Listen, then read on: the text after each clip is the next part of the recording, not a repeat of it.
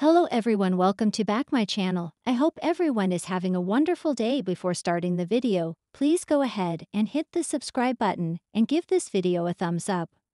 When Tyrone Dobbs' son's true identity was eventually discovered, he was devastated.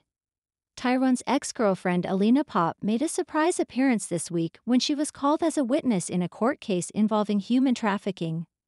A tiny boy was visible on Alina's phone screen when Fizz accidentally ran into her in the Freshco parking lot, which scared her. Alina initially claimed the infant was her nephew, but she later told Fizz it was actually her son. Fizz explained the situation to Tyrone and persuaded him to visit Alina. However, she had already left the hotel when he got there.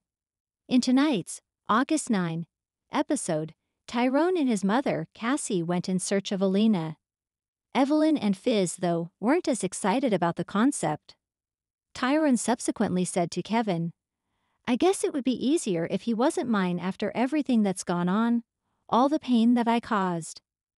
While this was going on, Cassie took a call for an airport reservation at the taxi stand.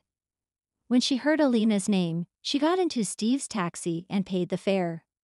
But Cassie took Alina and her son to Coronation Street to visit Tyrone, rather than to the airport. Despite her anger, Alina finally consented to speak with Tyrone. She verified that the boy's name was Dorin, and that he was Tyrone's kid. When Alina exited the street, Tyrone questioned why she had told him she wasn't pregnant. "I didn't require your assistance."